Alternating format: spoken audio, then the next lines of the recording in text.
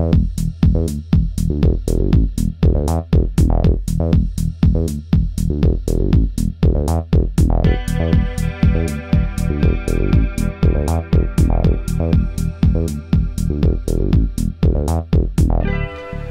you're watching Floyd Steinberg's YouTube channel. If you took the 90s Roland sound canvas synthesizers and put them into a small box the size of a videotape cassette and added battery support and a powerful sequencer, then you probably end up with the Yamaha QY100. This is a portal box from 2001 and we're going to take a look at it today. The QY series started in 1990 with the release of the QY10, which was the equivalent of a musical Game Boy. The Series 100 here was the pinnacle of these handheld sequencers. Released in 2001, it boasted 32 voices of polyphony. That's more than all of the Korg Volcas combined, and also a 24-part multi-timbrality. This is an extended general MIDI compliance machine, so you can choose from over 500 preset sounds, but its sound shaping possibilities, while there, are not as fleshed out as those on other synthesizers. The QY100 can run on AA batteries for around 4 to 6 hours, in my experience. I made quite the bargain with this QY100 here. It's fully working and it's in a very good shape, besides some minor scratches. The only thing in need of service is its memory battery, so let's exchange that one first. You'll need a standard CR32 battery for this. Begin by removing the 5 screws on the back side of the unit. You can now lift up the back cover, exposing this copper foil. Remove the 2 screws holding this in place, and now you can easily exchange the battery. Once that is done, take some time to admire Yamaha's early 2000s high-tech here, and then reassemble the unit and turn it on. The error message should now be gone. So this is my QY100, a miniature synthesizer workstation from 2001. It's a sequencer and it's a synthesizer module, and there's also an audio input for a guitar or microphone, so you can use the internal effects for live performances accompanying your synth tracks. So on the back of the machine there's an audio input, a gain knob, contrast setting for the screen, a foot switch plug, MIDI in and out, a PC host interface and a selector switch for the interface you want to use. There's also a 3.5 stereo audio out and power in. On the front there's a liquid crystal display, which is fairly large but unfortunately without backlight. These 2 buttons are for setting up guitar and vocal effects. And in typical Yamaha 2000s fashion, there's a song sequencer and a pattern sequencer here. And everyone who followed my EX5 or RS7000 videos will know how these work, basically. Shift and exit are needed for navigating the menus. This keyboard here can be used for playing notes and entering chords, more on that later, and there's an octave switch on the left here. Over here we find the sequencer control buttons: record, rewind, stop, play and cue. Here's the memory card access button. This machine can read and write smart media cards, which are becoming rarer these days. The menu button will open up context-sensitive menus depending on which screen you're working on. You can then use these 4 buttons over here to access various utilities. Press exit to get to the previous screen. The buttons in the top right are used for moving the cursor around, decreasing and increasing and entering numbers. By the way, if you like this video and my other videos, please consider subscribing to my channel. Seeing the subscriber numbers grow makes me happy and keeps me motivated to post more videos of this type. So if you want to see more videos on boxes like these, please hit the subscribe button now. Thank you. Okay, so let's take a look at the sequencer first. You can use up to 16 MIDI tracks, and in typical Yamaha early 2000s fashion, there's song mode and there's pattern mode. A song can be made up from patterns, and I'll create the pattern first. Press the pattern button and we'll create an intro, so move the cursor here and press the intro button. On this overview screen, you can see your MIDI tracks on the bottom half. pattern length can be adjusted up here, but we'll leave it at 2 measures for now. Tempo is 120 beats per minute, and this pattern is using a chord feature, a thing I'll talk about in a later video. We begin by selecting a drum kit. Press the pattern button once again to access the mixer screen. Move the cursor to the voice line and select a sound by pressing plus or minus. I'll use this one. Return to the main screen by pressing the pattern button 2 more times, and we'll use the step sequencer to enter a simple drum beat. Press the record button, move the cursor over here to step mode and press enter, and then press play. And I'll adjust the note length here to an 8th note, and now I'll just play the steps on the keyboard.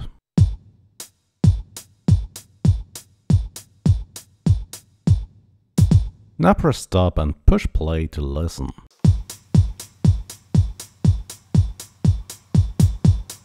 Let's add a bass track. Move the cursor to the second track, press the pattern button once again and choose a bass sound as before. I like this one. Once again, go back to the main screen, press record, adjust the octave range on the keyboard, and record a short bass line on the step sequencer. This time I'm using 16th notes. The 4 buttons right of the screen can be used to delete wrong notes or insert rests.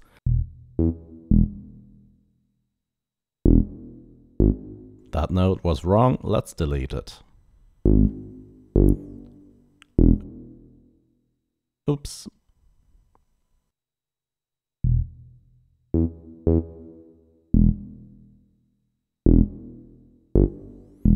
Wrong again.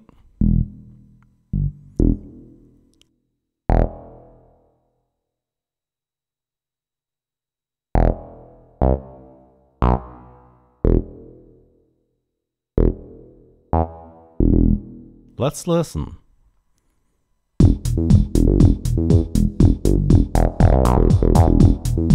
As you can hear, the step sequencer also recorded the velocity, and as velocity is tied to filter cutoff frequency on this sound, we get this nice filter movement here. Now let's record a pad sound, and we're done here. Once again, go to the mixer screen and select the sound on the 3rd channel now.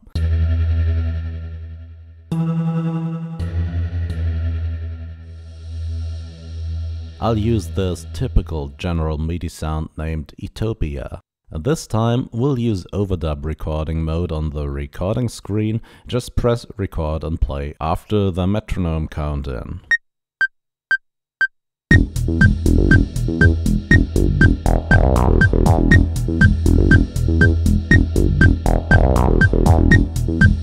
Here's what we have so far.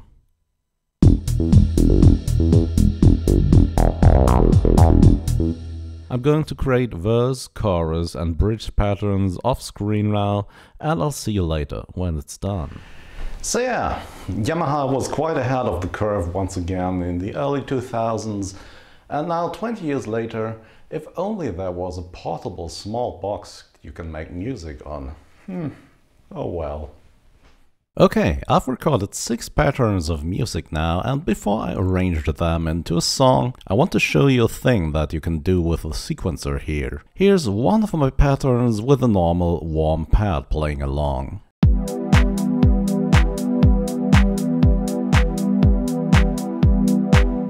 Now I'll add a pumping effect to that pad by using the sequencer's continuous data function. On the track, press Menu, then Job, then select Create Continuous Data. We now will insert a volume control change on every half note, that means every 240 ticks. We'll set the start and end range to the same value around 100. Press Enter, and now a track is filled with the volume information that's all the same. Now return to that function and insert volume change controls on every full beat, but this time reduce the volume to around 60. Now we need to remove the redundant volume information, and luckily there's a cleanup function here. Use that once on the CC data, and now we've got some nice, clean, rhythmic volume changes that sound quite a bit like a sidechaining effect.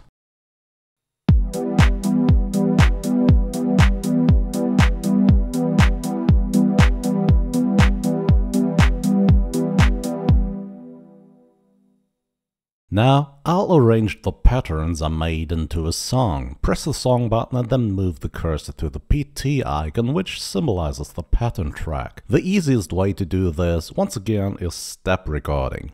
Press record, select step and then press play. In the left column is the measure the pattern should start playing at. The middle column displays the bank your pattern is stored in, and the right column is for selecting the actual pattern.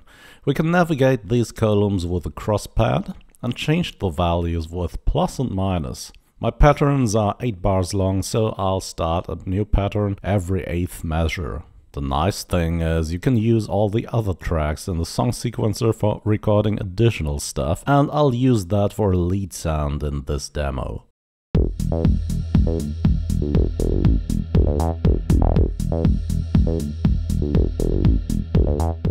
And while we're here, let's use that guitar input too.